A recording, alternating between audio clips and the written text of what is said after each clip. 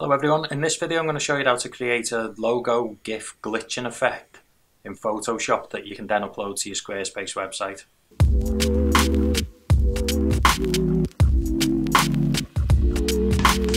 So this is more of a Photoshop tutorial than it is a Squarespace tutorial, but what a lot of people don't realise is when they see an animated logo in Squarespace they think it's some kind of magic. Well, it is really, but it's, it's usually being done in Photoshop as a GIF and then uploaded to Squarespace as a logo. So let's take a dive in and we'll get cracking. No, actually, before we get started, is it a GIF or is it a GIF? Some people call it a GIF, some people call it a GIF. I call it a GIF because it's spelled GIF.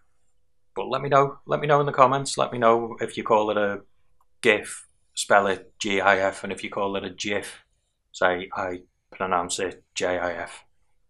And hopefully that'll solve the problem of how it's pronounced. So we've got a logo that we've got here. It's been saved as a PNG with a transparent background. So I'm just going to drag this into Photoshop. And it'll open up. Now we want a bit of space around the logo because we're going to be moving it around a little bit. So if your logo's right out to the edge of the canvas, you might want to just put it onto a bigger canvas to give you a bit more space. But basically, what I'm going to do is I'm just going to rename this one. So if we just double click on it, I'm just going to rename that one logo so we can differentiate between layers easier later. And then I'm just going to duplicate this 3 times.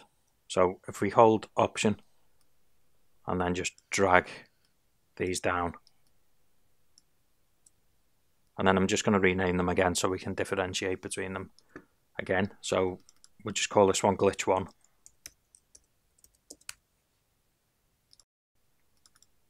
And 2, and then guess what's coming next? You guessed it, Glitch 3.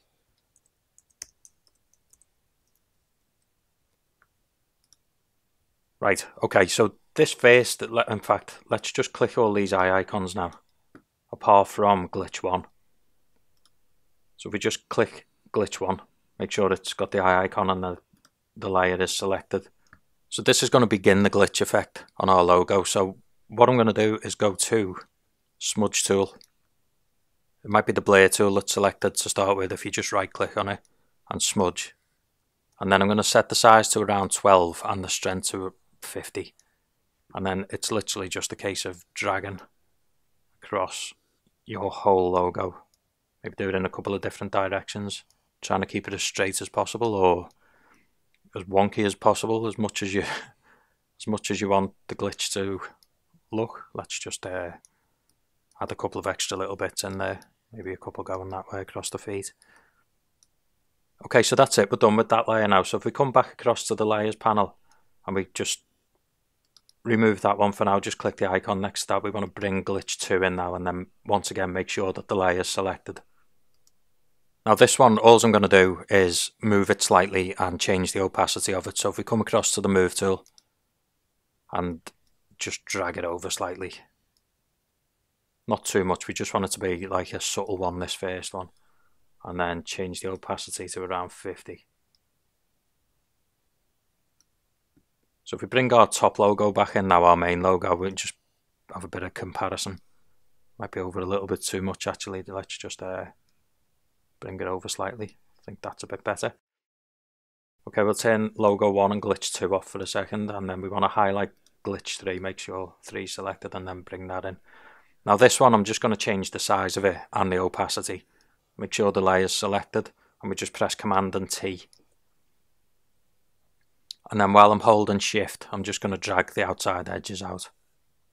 Holding Shift keeps it all the same size without skewing it out of shape. So we might just move that up slightly. Hit return to place it, and then we're just going to change the opacity of it. Probably drop this one down to around 40. 39, close enough. Okay, so if we just take that one out a second, bring logo, our main logo back in. Make sure it's selected. Now I'm going to go to Window and Timeline so we can start creating our GIF. GIF, whatever they're called, depending on where you are in the world. And then I need to click Create Frame Animation.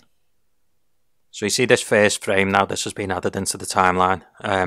That is the layer that's selected that will be displayed in this frame. So this is how we want our logo to start off, and then we want it to glitch slightly and then go back to normal. So if we set this one to run for about 2 seconds before the glitch effect starts, and then we'll go to this icon over here, this hamburger icon, and we want to go to new frame. Now you see that our logo, our normal logo, is still displayed in the second frame. So if we hide that in the layers panel, we want to start the glitch effect off with this one, and then we want to drop the time of this because we want it all to be pretty quick. So if we just go to no delay on that, and then we come back across to add a new frame, and then it's just a case of adding more frames to get your glitch effect how you want it looking. So I'm going to leave glitch 1 in this frame, but I'm also going to start bringing other glitches in as well. So if we go to 2, we see it just adds a bit of movement in, and then we go to new frame. Let's take this first glitch out now, and we'll leave it a glitch 2. We'll add a new frame, bring glitch 3 in. Let's take glitch 2 out, put glitch 1 back in, and a new frame. So as I say, it's just a case of experimenting with this and getting it looking as you'd like it to look. There's no formula to it, it's just trial and error. So where are we up to now? Let's put glitch 2 and 1 in together. Go with a new frame. Let's start taking it back now to normal so we can introduce the normal logo back in. And then we can, for one last go, we can put glitch 1 and 3 in. And then new frame. And we'll take this back to the normal logo. So we'll leave this to run for say like 0.2 seconds, and then we'll just have one last quick glitch. So change the timing on that. Let's go to final new frame. Change the timing back to no delay. And then we'll just quickly put a couple of frames of glitching in. And then back to normal again. So we'll just new frame, logo. And then we want this one to run now for another 5 seconds before it loops around again. Now you can change the amount of times that it loops around as well, so you can have it forever, 3 times once. I think once would be good on a live website, but just for the sake of this, I'm going to keep it running forever. And then if we just press play.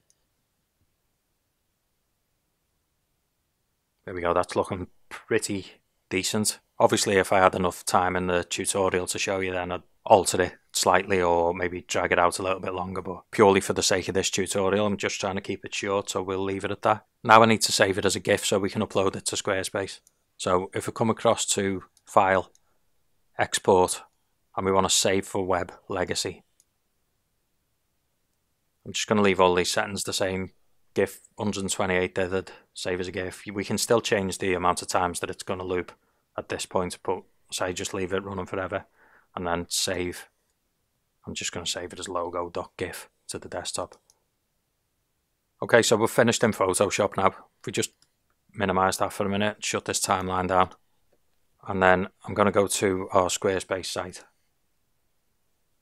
and then I'm going to go to Design, Logo and Title, and then I'm just going to drag our GIF in.